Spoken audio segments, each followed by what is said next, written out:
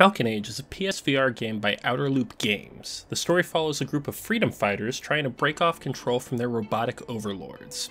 But even when the game introduces a more complex family dynamic to the story, it only scratches the surface of what could have been a very endearing experience.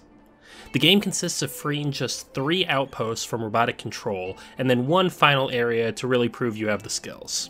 While there's some enemy variety and some story-based upgrades, the vast majority of enemies are killed in the exact same way. Just hit them, or throw your bird at them, or throw your bird at them and then hit them. You can do more complex tactics, like having your bird drop a bomb from the sky, but it's almost never necessary to complete the game.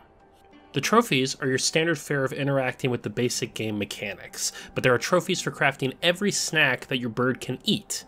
One of these is labeled with the wrong ingredients, so I had to sit there and guess what the recipe is despite already unlocking it in the game.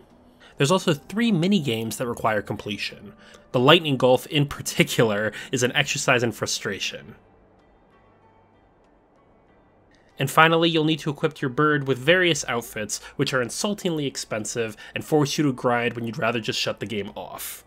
So while I didn't hate Falcon Age, I definitely didn't love it either. If you don't have PSVR, you should take a pass on this game. But if you do, and you think bro-fisting a bird is the coolest thing on the planet, then maybe you should check it out.